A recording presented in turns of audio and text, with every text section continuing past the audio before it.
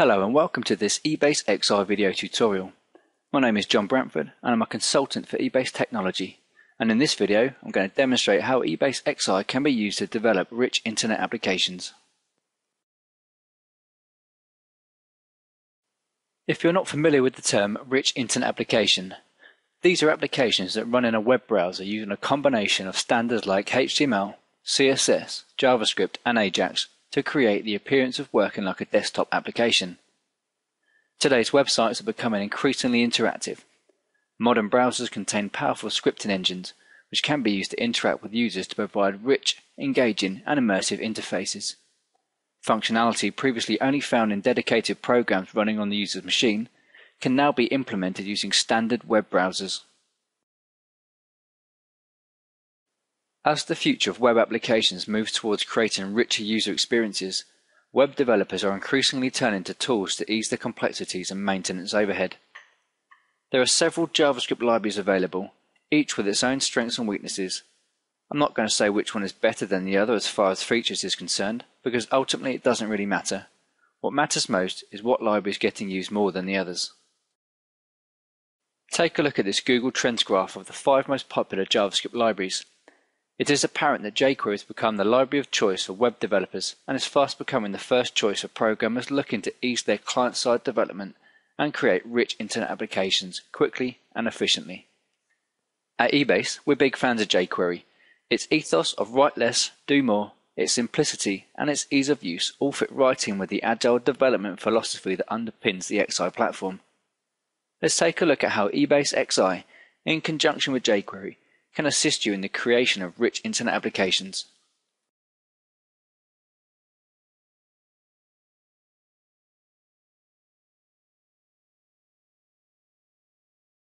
Ebase XI version 4.3 has excellent support for your favorite JavaScript libraries and provides a fast and easy way for you to associate scripts with your web applications.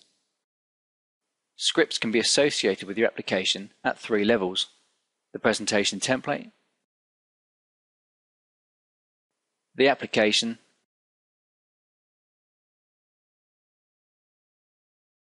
or the individual page. Let's take a look at how this works. An XI presentation template is essentially a skin or theme for your applications. It lives separately to the web application and provides a reasonable set of styling rules that can be applied to multiple projects. It also has a web resources section enabling you to plug in your scripts. These can be files hosted on your own server,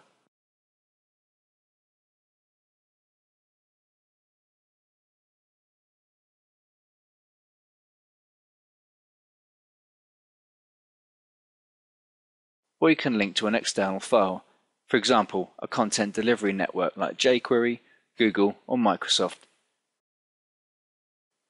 The order in which you attach scripts in the configuration window is important, as this is how XI will add them to the page. Once you have configured the presentation template, you then need to attach it to your web application to grant it access to any associated styles and scripts.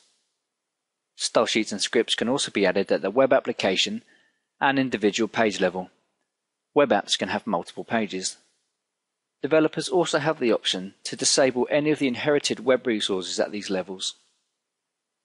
Typically, you would associate any global scripts at the presentation template level, as these will be shared across all applications that link to it. I've attached the jQuery core library and the jQuery UI specific JavaScript file. You would then attach specific scripts for application or page level plugins at the relevant point.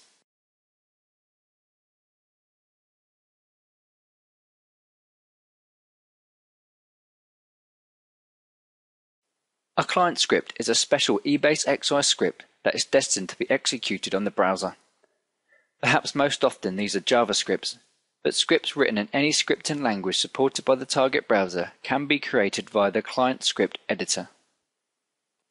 Like the external scripts previously discussed, client scripts can be associated with any number of pages, so a library of functions can be developed once and then reused across your entire project, whether this is a simple web application or a full-blown website. Ebase XI also helps to hook the scripts into events the browser generates in response to user interactions on the page, allowing the pages to interact with the user. These event handlers will be covered in more detail later in this video.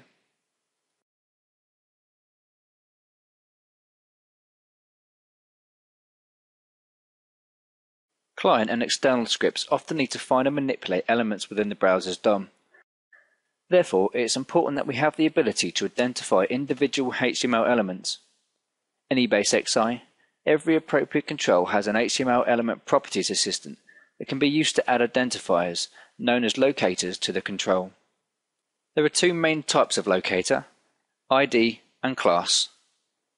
With the ID, the name specified here is attached as the ID attribute of the target element.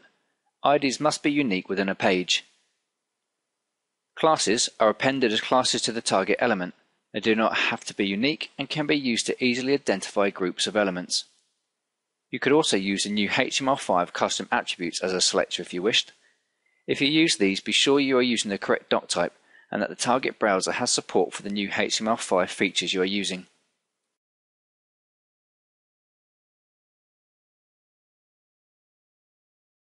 User actions, for example a mouse over or click, are linked to scripts via events. In response to these user actions, the browser will generate a series of events on the HTML elements with which the user is interacting. For each event on each element, the browser will execute any scripting associated with the event. Custom event handlers are Ebase XI's way of mapping these events to the scripting code the browser should execute. Like locators, event handlers can be added to selected HTML elements of a control via the control's HTML element properties assistant. There are two main types of event handler: HTML event handlers. These provide a mapping for standard HTML events, for example an on-click event generated by pressing a button. And jQuery event handlers. If jQuery has been associated with the page, then additional jQuery-specific events are available to assign to user interactions with the web application.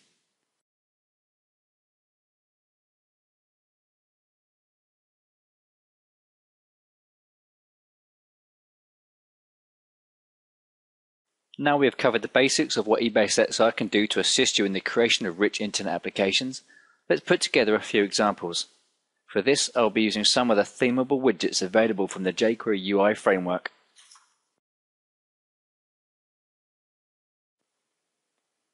The first change I will make is to remove the hyperlink control and replace this with an Ebase button control. I will be styling my application using the Cupertino theme from jQuery UI.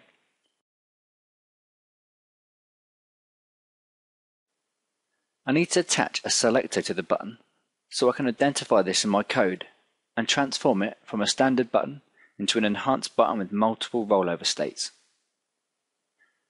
We'll now add the necessary code to the client script.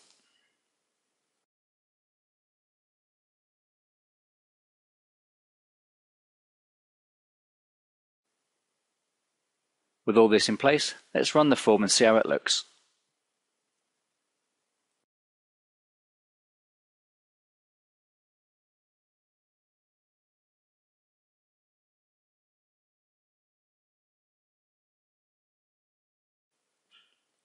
The next enhancement I want to add is a dialog pop-up window for reading the full article when the button is clicked.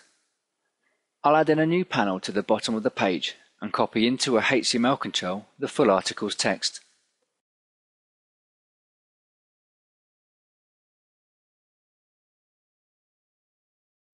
I then need to give this panel a selector.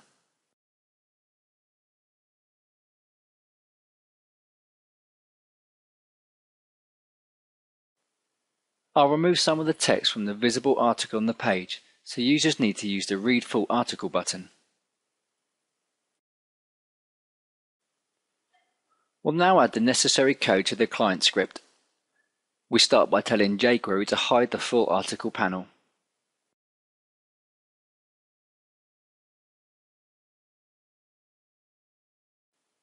I then create a function to be called when the user clicks the button. This locates my hidden panel and invokes the jQuery UI dialog method to create the visual pop-up effect. Finally, I need to add a click event to the button. This is what calls my full article function. You could also choose to register a click event for the button directly within the jQuery initialization code.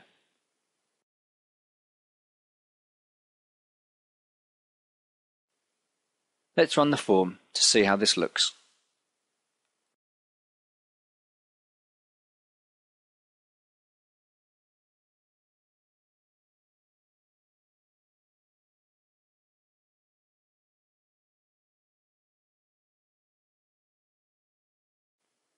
As part of my page, I want to include a calendar for visitors to use.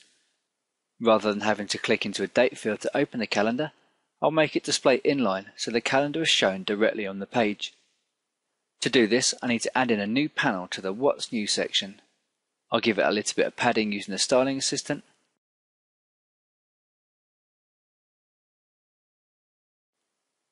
I then assign the selector class of Date Picker. We'll now add the necessary code to the client script. When using the jQuery UI calendar, you can either attach it directly to an input field to have it display when the user clicks into the field or on a calendar icon, or you can add the selector to a standard div element and it will display inline.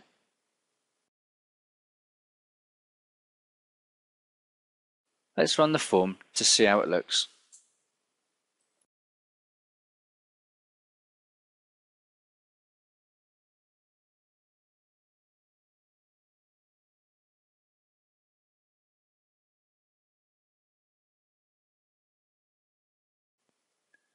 The last enhancement I want to make to my application is to include an accordion widget within the article section.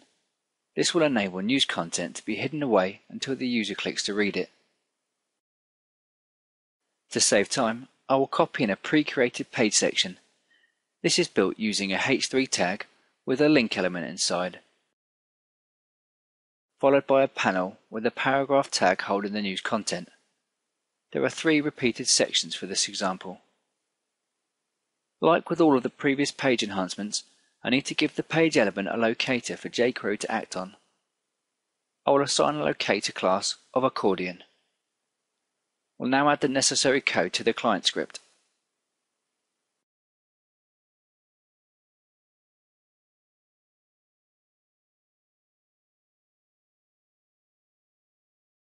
Let's run the form to see how this looks.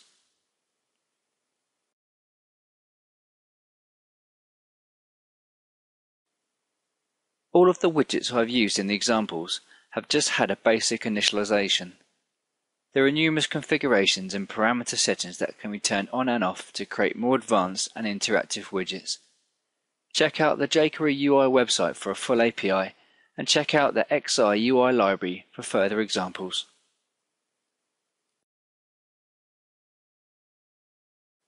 That's all I plan to cover for this introduction video tutorial.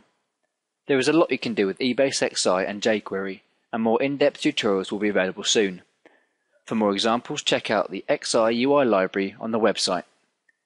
For now, I hope you've enjoyed watching this video, and if you have any questions regarding the use of Ebase XI with jQuery or the jQuery UI framework, please contact us via the website. Thank you for your time, and please visit the Ebase Resource Center to discover more about what Ebase XI can do for you.